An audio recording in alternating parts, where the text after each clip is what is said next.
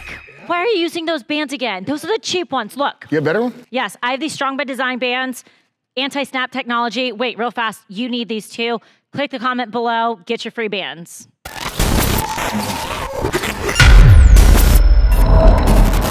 So, all right, Frank, let's talk about these bands. Yeah. Show them. Anti-snap. So, super cool. I like our Strong by Design mini bands, and only because, one, I keep these in my gym bag because it has a super awesome bag, right? And I can keep them all together. And Frank, this is actually not like scripted at all. Frank literally doesn't use mini bands, and I do. Never have. So, yeah, I'm gonna teach Frank how to use them. So Frank probably doesn't know that there are many different sizes and variations of mini bands. It goes from low resistance, so go ahead and stretch that one. Okay, and what would this be for? Okay, so this one's gonna be low resistance. You could use this for a pump up, right? Or maybe if you're a beginner too, you can use it as you've stretched it. Like, so one thing that you can do with mini bands, obviously we know Frank loves his arms. We love Frank's arms. He does great arm workouts. But if you hold one band down here, well, you can do that. So hold it with one hand, just like you did on your thumb. This? Yep, and then do a bicep curl. Oh. See how easy that is? Oh, yeah. Yeah. Oh, yeah. He's like, oh, yeah. Well, what I notice is, I mean, yeah, that other one snapped. It ripped at this. I mean, it wasn't, my legs didn't go that wide, clamshell in it or whatever it was. They weren't that wide for sure. So I'm not going to unwrap all these for the sake of time, but guys, all right. So here at the compound, our specific mini bands, Strong by Design mini bands, they are anti-snap technology. But also with that said, all mini bands aren't created equal. We have 5 different resistances. Lowest resistance all the way up to the black resistance, which we are here to teach Frank today how to use mini bands and for his legs. So we're just gonna go straight to the black. You guys can open these later. When you get your free ones, remember, they're literally free, get them below. And I'm gonna go ahead and show Frank. I have 3 movements I'm gonna show you today. We'll go ahead, we'll just go back to that clamshell because we're already there. Back on the ground. It's like, oh goodness, back on the ground. Yeah, we're gonna go here and we're just gonna go on the ground. Yes. I'll suit you. No, this one's a lot harder to stretch, just so you know. He's like, oh God, this is terrible. All right, you get it right back up. Okay. So we have, when we use mini bands, we actually have 3 different band positions. You have what we call a low band position, which is gonna be just above the ankles. We have a mid band just below the knees, and we have a high band position, which is gonna be just above the knees. Now, when we use mini bands, it's an anchor system. So the closer the band is to the anchor being the hips, the more assistance you will have. The further it is from the hips, the more resistance you're gonna have. Just like a dumbbell. We've talked about this many times in my Form 101. If you're struggling, the further the dumbbell is from the shoulder, for example, the more resistance you're gonna get. The closer it is, the more resistance you get, right? So for this specific one, he can't do it on his ankles because of the actual type of movement it is. So for the clamshell, go ahead, get on your side like you were. Okay. All right, resting on that elbow. So you're gonna drive off of this knee here, lift the glutes up, and then open at the top. You feel those glutes? And then close back down, all the way back down, and drive, open, squeeze the glutes. Should I be opening? Don't rotate. So it's not a all lower half. Not Frank a spinal rotation. Very strong up top, right? So of course he wants to use that back and that lumbar support to muscle it out. It's all in the lower half. So if you're just starting at clamshell, go down and you can just simply open those knees. So this is where people would start here. You can start here. Okay. Yep. Or you can go to a lower resistance and you can go and get both sides of the glute because you're pushing through that from the glute. So this knee is activating this left glute, and then this one is opening it up. Exactly. Okay. So where do people start though? So if you are just a beginner, is it more worried about feeling the glute work, or is it the resistance? So would I focus Definitely gonna be the muscle, right? Okay. So just like, I mean, you can lift a heavy dumbbell all day, but if you have crappy form, it's not gonna work the muscle, you're not gonna get the results that we want. So ideally, one, mini bands are great resistance if you don't have any weights. If you're in a hotel room, guess what? You have 5 different resistance, which is great. But maybe you are starting, and that's a really valid point. Maybe the green band, that white band is too hard for you as well. Okay. You can literally go no bands. Just the movement, just the clamshell in it. Movement. The clamshell movement itself, just that open and close, might be enough for some people. This is the compound channel, so I'm assuming you guys are a little bit more advanced. You can do that movement still with no band on by just pushing off that knee and opening up at the top. Like that is gonna work, that you feel that lower glute working. Obviously, I'm teaching Frank today, and I gave him the black band.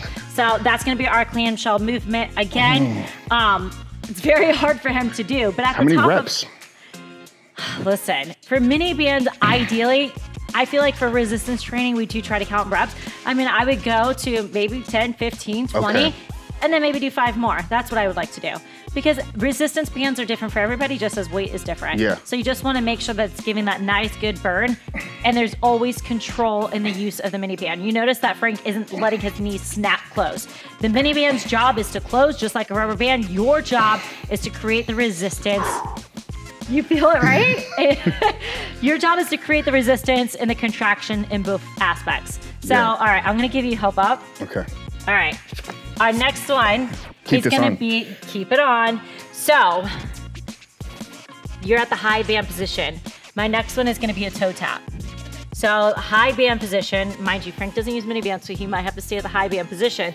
We're going to load one leg, and we're going to 45-degree angle, squeeze that glute, tap, tap, tap, tap, tap, fast. Squeeze, drive, squeeze that glute at the top. What am I feeling on this leg working? Right here, you feel that glute. Yep. This quad is loaded, so you're gonna feel a little bit of strain there, but make sure as you're tapping, you're getting that angle, that 45 angle, and you're squeezing that glute. Do you feel it? Mm-hmm. Again, now go faster. Warm, go, go, go, go. Do you feel that glute? Mm-hmm. So, you know, I'm gonna take it easy on Frank a little bit. You can go to the mid-band position if you'd like. Well, I want to even this out because I'm going to feel weird if I don't. I'm not going to go easy on him, guys. Shh. The lower the band goes, the harder it's going to be. Okay, so actually, we're going to go to the low band position with the heavy band, of course. So down here. Yep, just above the ankles. And now, further from the anchor. Now you're going. Whew, how does that feel? So this, I feel more in this side, less in the left leg. When it was up here, I felt more left quad activation because I was having to keep the knee rotated in because I didn't want my knee giving in. So talk about the importance of that, knee right? stabilization. Yeah. You can actually use mini bands to actually train the knee too. So a lot of people will anchor it, and you can get that rotation just to strengthen that ball socket, the joint right there too. All right. That's your toe tap. Ooh. Again, another movement for awesome legs. You make toe tap. We got the clamshell, we got the toe tap. Again, the heaviest band is the darkest band. My last one is my favorite. It is an iso squat lateral walk. Okay. So we know what an iso squat is, right? Sure. We find the squat and we hold it, but we're gonna go 3 to the right and 3 to the left. That's 1 rep. So if I give you 5 reps, 1, 2, 3, 1, 2, 3, 2, 2, 3, 2, 2, 3, 3, 2, 3, 1 rep, 3 to the right, 3 to the left. So find your iso squat position. High, mid, low. We haven't done anything in the mid yet. Can we do that one for you? Yes, I was gonna let him choose, and I'm glad he chose a middle resistance. Okay. All right, so find that iso squat, and you're gonna go 3 to the right, 3 left. 1, 2, 3. Back. 1, 2, 3. That's 1 rep. 2, 2, 3, 2, 2, 3. All right, so while we're repping these out, iso squat, obviously he's in that squat position. His core is nice and tight. His chest is high. He's finding balance with his hands as well. And he is not breaking that. He's not standing up at all. How do those quads feel, Frank? They're on fire. He's breaking a sweat right now. It's definitely not for the weak. Keep going, keep going. So these are actually, it's a great workout in itself. A lot of people will use these as activators. So before they do leg day, they get those neurons firing to those muscles, get the blood flowing. He's feeling his quads. He's definitely feeling in the glutes, the adductors. Yeah. Yes, all the way. His core is tight, so he's not straining the back. You did notice that he wasn't like this. His legs weren't straight. He actually had a good iso squat, wrapped stomach the entire time he was doing that movement.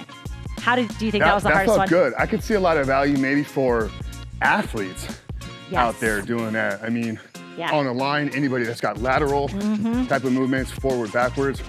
Wow, that was great. I mean, any functional movement, right? So we talk about like movement patterns and stuff, and we do lift. We love to lift heavy, but again, like athletes, but we're all athletes at the end of the day. We're all humans, and being able to not necessarily work those heavy mover muscles, but those intricate muscles too, that's gonna, the connectors that support our big muscles that we're lifting heavy with. It's so important, those mini bands, that time under tension, it's no joke. Yeah. So, all right, Frank, what do you think? I like it. Thank you. Thank you, Ashley. You're very welcome. All right, guys. Where can I get these again? Again, thank you for asking. I was just about to say, comment below. I'm giving them to you for free. You can literally put them in your gym bag, take them in your suitcase, put them in your purse, literally wherever. And again, you get 5 bands from a low resistance. You can do upper body. I think that's something that I'll probably do in the future. Yeah, we definitely need to do. How much are these? free. FREE0000. Both free. Click the link, free bands. Just do it. We'll see you next time. Coach Ashley. Bye.